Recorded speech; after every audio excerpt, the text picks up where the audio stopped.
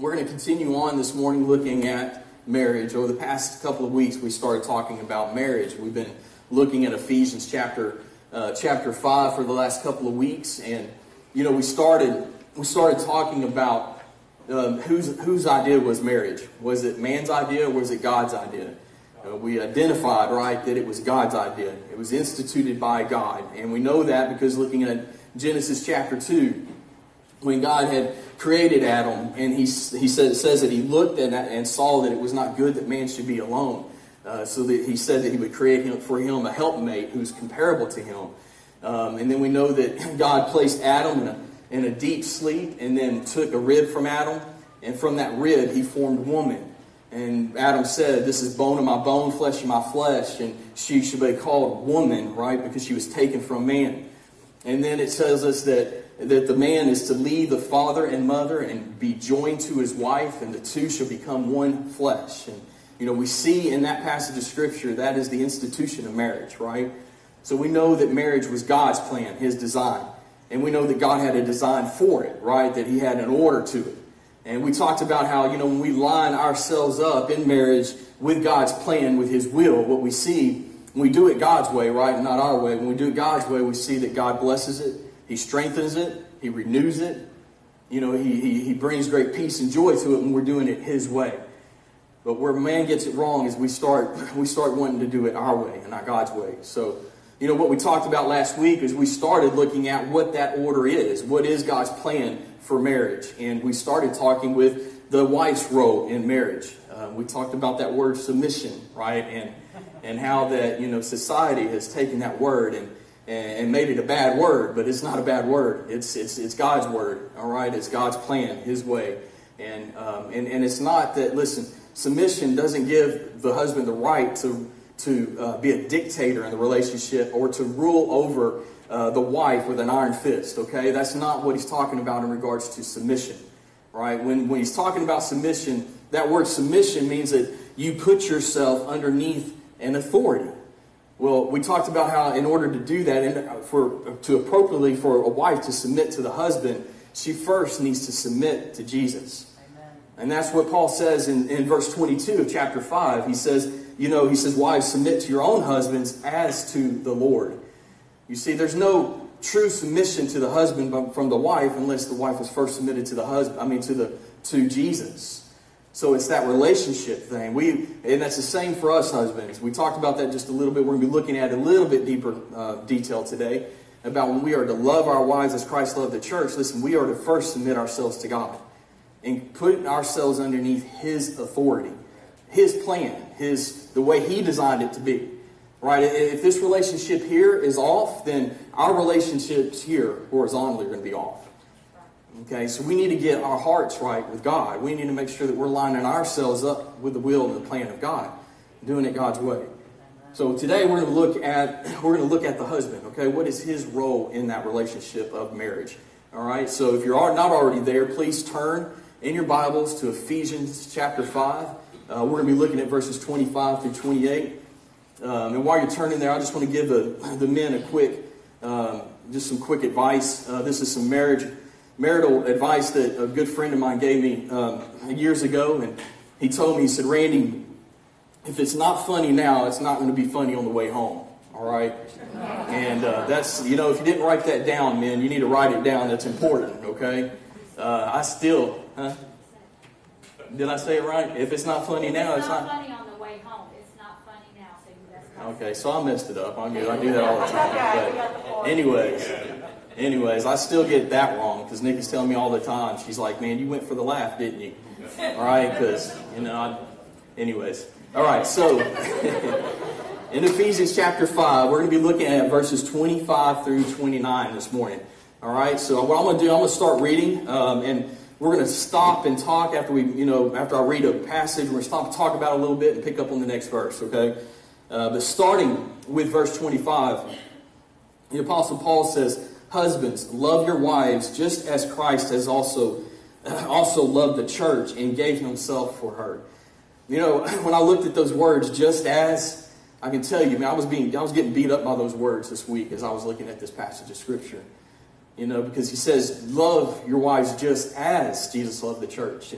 gave himself up for it. It's not like, we can just take a piece here and a piece there and say, well, if I'm doing this okay, then, I'm okay. No, he's saying, just as Christ loved the church, we are to love our wives.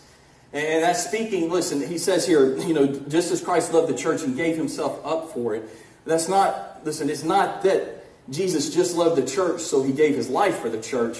We got to look at what Jesus did from the time of his birth to the time of his crucifixion and resurrection. Man, Jesus did more for us than just die on the cross. For he did that. But when Paul is speaking on this passage of Scripture, he's not saying that, listen, it's just enough for us to be willing to take a bullet for our wives. Okay? It's not enough just for us to be willing to throw ourselves on a grenade for them. Okay? It's more than that. What he's talking about is we need to love our wives the way that Christ loved the church and gave himself up for it. Meaning that, listen, we're to take on that role and position in our life, in our marriages, that following that example that Christ has put for us in regards to his relationship with the church. We talked about how that the marriage it's an image of what our relationship with God should be. God designed marriage to represent and resemble that marriage between the church and Christ. And what we're looking at here, when we think about how Jesus loved the church and gave himself up for it, when we're talking about it, it says that, we talked about this last week. Therefore, just as, this is in verse 24, therefore, just as the church is subject to Christ, so let the wives be to their own husbands in everything. That means that, listen, we are to take on that role as men. We're to take on that role and position as leaders in our families. But we got to, I feel like that in our society, we got this distorted view of what that looks like. There's a lot of men who take that leadership role and think that gives them the authority to be dictators in their homes. Well, can I tell you, that's not following the example of Christ. Amen. In Matthew chapter 20, verse 28, Jesus says, he says, the Son of Man did not come to be served, but to serve and to give his life as a ransom for many. Those were Christ's words. That's the example that we are to follow in leadership. So when we're talking about leadership in our homes and following the example of Christ, then we need to place ourselves in a servant leadership position, willing to sacrifice for our wives, willing to give of ourselves to our wives. Can I tell you that Jesus, it tells us in John chapter 1, we see this picture of who Jesus is. In John chapter 1, verse 1 and 2, it says, and the Word was with God, and the Word was God, right? In the beginning was the Word, and the Word was with God, and the Word was God. And then later on in verse 13, it says, the Word became flesh and dwelt amongst us. Can I tell you that Jesus was, before he entered on this earth as a baby, he was King in glory, seated on his throne on high. But yet he chose to leave glory, leave heaven, and dwell amongst sinful man. Can I tell you, what act of sacrifice was that, church? To leave complete perfection to come to humanity where we are in a fallen state, a fallen nature, but yet Jesus chose to come and dwell amongst men. And that passage right after it says that, and we beheld his glory, the glory of the only begotten of the Father, full of grace and truth. That is Jesus. Right? He was in the beginning with God, but he was also God. He was God. Right? And he clothed himself with flesh, and we beheld his glory. The glory is the only begotten of the Father, full of grace and truth. But we see this picture of Jesus in his being a servant to the church. And he had every right to take the position as Lord and King over the church. He had every right to come in a ruler's position with authority, with power, and with might, but yet he submitted himself to the Father's will and came as a servant. And husbands, when Paul is speaking to us here, and he's talking about we are to love our wives just as Christ has loved the church and gave himself for her. Listen, we are to be willing to lay down our lives for our wives, absolutely, but we also have to be willing. We have to be willing to come alongside of our wives and be servants to them. And I'm not talking about, the wife is to submit to the husband, his leadership, but we need to be sensitive and understanding of their needs and their wants. If you would, just for a moment, turn in your Bibles to 1 Peter chapter 3. And I want to read to you what Peter has to say about the husband's role. In 1 Peter chapter 3.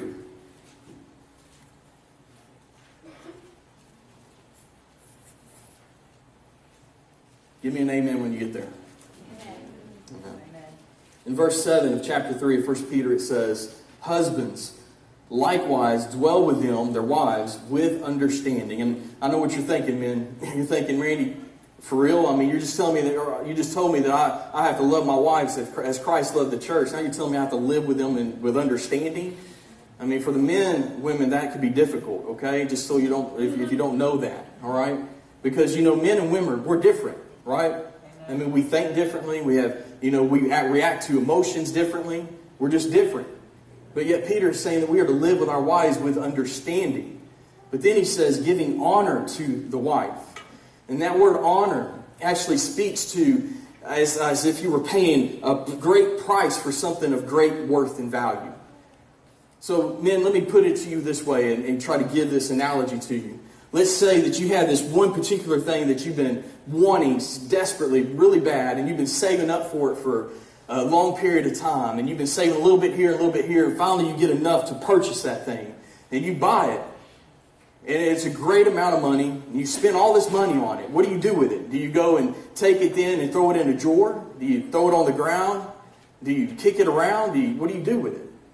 No, whatever that thing is that is precious and dear to you, you put it in a place that you can protect it, right? Keep it in good shape. You don't want it to be hurt. You don't want it to be broken. When we give honor to our wives, husband, that's how we are to treat our wives. As if we had paid such a great price for this. It's something of great value and great worth. Man, we should have the want and the desire to keep our wives in such honor and to place them in a place in our lives and how we value them and hold that value in a high place and a high standard in our lives. And to want to cherish them, to not hurt them, to not break them. Our wives are different from us in the manner of, listen, they want our care and our attention. They need it. They need to know that they're safe when they're with us. I thought I would get an amen from the wives on that one. Amen. But then he says, as to the weaker vessels. As to the weaker vessels. Now, women, that's not saying, Peter's not saying that the woman is weaker, right, in mind. She's weaker in physical stature, okay? She's weaker than the male. But this is given that authority, that position of what it is to be a husband, to be the protector of the wife.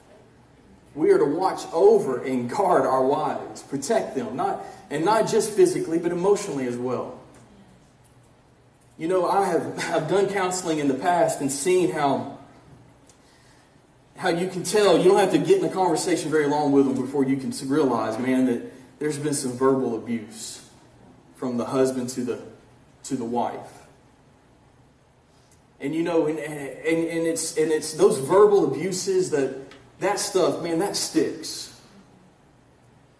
I mean, listen, bruises, cuts, scars, those things, they heal, they go away. But man, the emotional scars, the emotional hurts, that's what lasts. Husbands, we're not loving our wives as Christ loved the church, just as Christ loved the church, if we are abusing our wives emotionally, verbally, and physically. But we are to hold our wives with great honor, as if they are great value to us. We are to nourish and cherish them, provide for them. That is the role of the husband. But then we'll just finish it up here with 1 Peter. He says, as to the weaker vessel, and as being heirs together of the grace of life, that your prayers may not be hindered. Being heirs together, that means equal heirs. Church. That means that, listen, in the position of grace and mercy that we receive from Christ Jesus, that position, that we're on equal playing ground, okay? The Word of God tells us in Galatians that there is neither Jew nor Gentile, slave nor free, male or female, but we are all one in Christ Jesus. So when we look at that role of a husband and a wife, knowing that we are equal heirs together of the grace of life, that should tell us, men, that we should not place ourselves in that position of dictatorship over our wives, but that we should come alongside of them as joint heirs in the grace of life. You know, I always tell, when I'm doing premarital counseling, I always tell the couple that, listen, if your heart's desire is to meet the needs of your spouse, and their desire is to meet your needs, what you're going to find out is your needs being met. This relationship of marriage is not meant to be, it's not a selfish act. It's a selfless act. It's a sacrifice one unto another, seeking to meet the needs of the other. That's what Christ did for the church. Jesus humbled himself. Jesus says, listen, birds of the air, they have nests to sleep in. The foxes, they have holes to sleep in. But the Son of Man doesn't even have a place to lay his head. Jesus wasn't out there to seek, place himself as in this high position over everyone. He came as a servant. And man, if we could just understand that and grasp that in our marriages. It's not about, listen, that role as a husband, as being the leader of his home, doesn't give us the right to verbally abuse our wives or our children or to be harsh. And it gives us the right to submit ourselves first to God. And God has given us the gift, the ability to lead our families in that manner, in that way that Christ led the church and gave himself up for it. Apostle Paul goes on to say, if you would turn back to Ephesians chapter 5, when he talks about this selfless act of what it is to be in that position of that being in that role of a husband, I want to just jump down to verse 28. In verse 28, he says, so husbands ought to love their own wives as their own bodies. He who loves his wife loves himself. For no one ever hated his own flesh, but nourishes and cherishes it, just as the Lord does the church. I want to ask you, men. I mean, when you're hungry, what do? You eat, right? I mean, when you're tired, what do? Well, you get some sleep. Right? When you have an itch, you scratch it. Right? You take care of your needs. In the same way, we are to take care of the needs of our wives. Be willing to put their needs even above our own needs. And that is the same for the wife. When she is submitting herself to her husband, she's putting his needs over hers. And when you do that, like I said, man, what you find is your needs are being met. Amen. That's the order that God has put in order for marriages. And if we could just get that, church, I'm telling you, we would see our marriages being strengthened. We would see our marriages growing. We would see our marriages becoming more like what our relationship with the Lord should represent. Amen. Paul says, and I read this to you last week or the week before, in verse 32, he says, this is a great mystery, but I speak concerning Christ and the church. Paul's addressing the wife and the husband, right? But see, he's also addressing the church.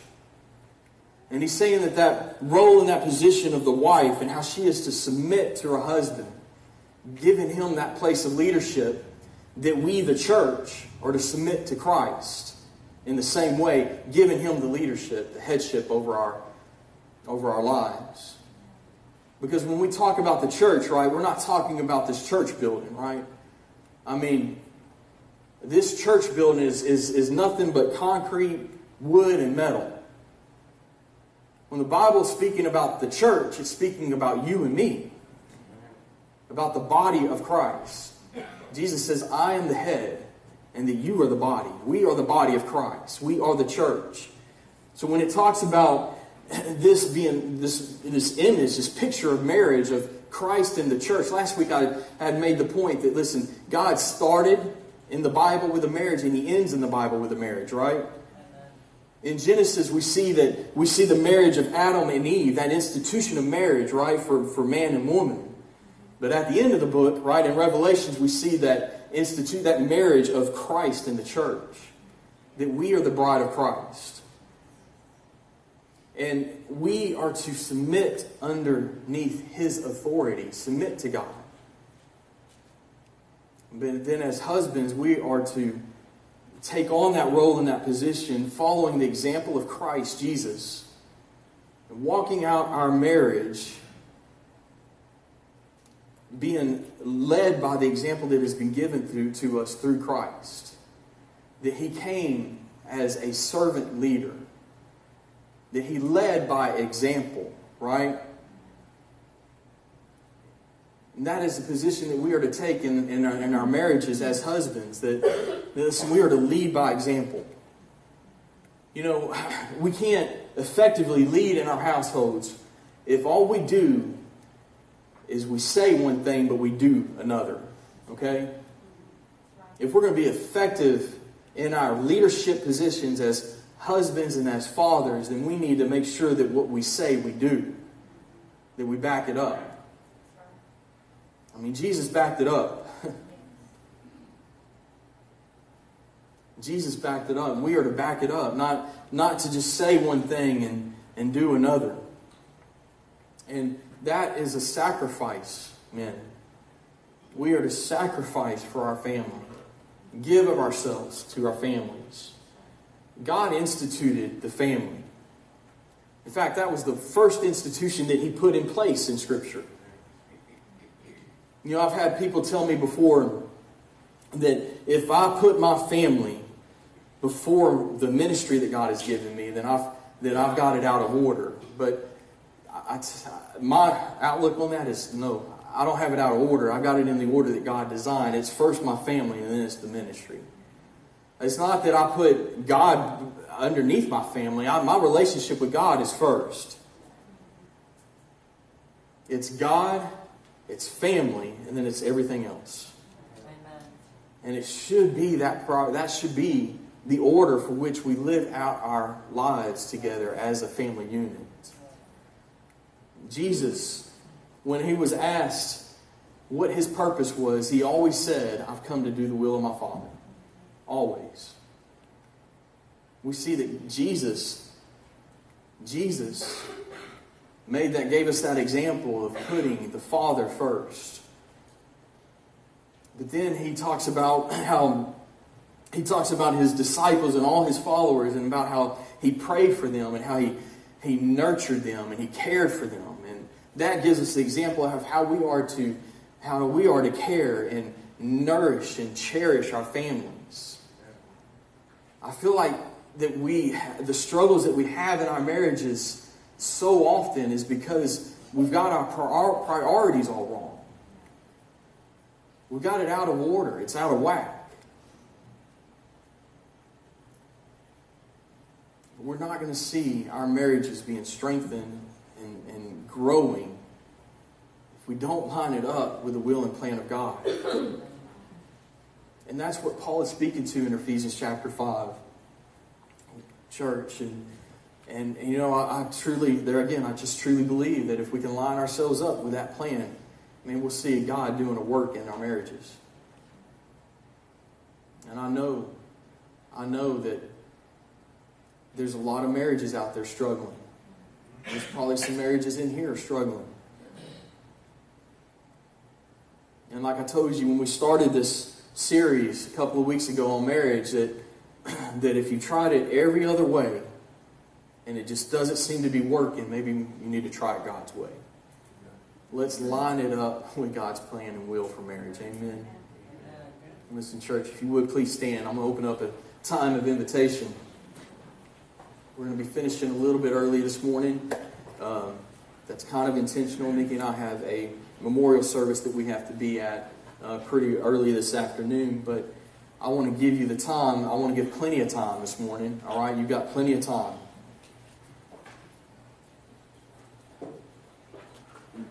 the Lord has ministered or spoke to your heart in any way this morning, whatever that may be, I want to encourage you. Get with Him this morning on it. If you're struggling in your marriage, if there's been some things happening and going on in your marriage, and you know that God is trying to line it up with His will and His plan for marriage this morning, I encourage you to come forward, come to the altar and lay it down before God and say, God, I want your will and your plan for my marriage. God, I want you to save my marriage. I want you to do for me what I cannot do on my own. Would you come this morning? Maybe you're here this morning and you realize that your relationship with God isn't where it needs to be. Maybe you're not lined up with the will and plan for your life that God has for you. And you realize this morning that God's calling you back and He's wanting you to recommit yourself to Him today. Is that you this morning? Would you come? Would you come and lay it down at the altar this morning? Get it right with God? I'm telling you, if that relationship, that horizontal, that vertical relationship, if it's not right, if it's not where it needs to be with God, then everything that is happening horizontally in relationships is going to be affected by that. Would you come this morning?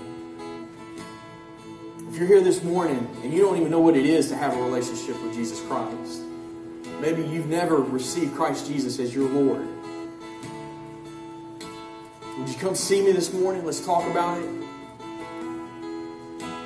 Because there's a plan that God has put in place for salvation, and that is by grace through faith and the receiving and acceptance of that free gift of salvation through Christ Jesus. And listen, I can tell you all about it. Would you come this morning? The invitation is open. Cody's going to play through this song. I'll be standing off to the side here if you want prayer. I'll pray with you if you want to just come forward and get along with God. I want to encourage you to do so. And if you just want to get along with God where you're at, that's between you and God. But the invitation is open.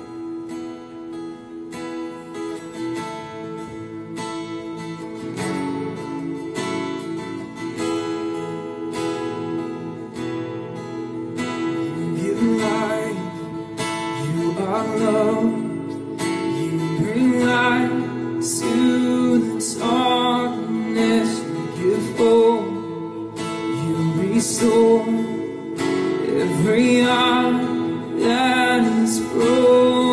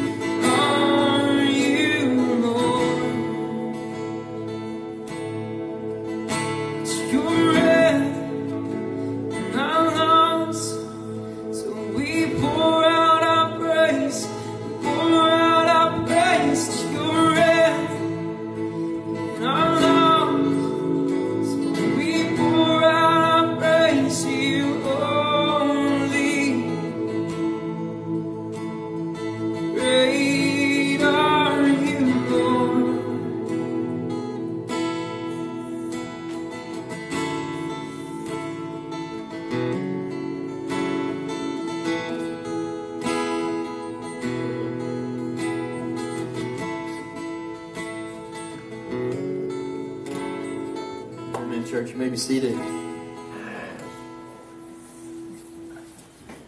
All right, so next week you may want to have your children in here. We're going to talk about parents and children next week. So, listen, I just want to say that, listen, that God is not done, okay? Amen. He's not done with you individually. He's not done with us corporately, okay? And God's looking to do a work in our lives. And I heard a preacher saying this morning that we need to come with expectation. Amen. We need to come expecting God to move, okay?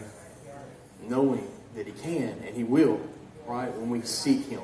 Jesus says, ask, seek, and knock, right?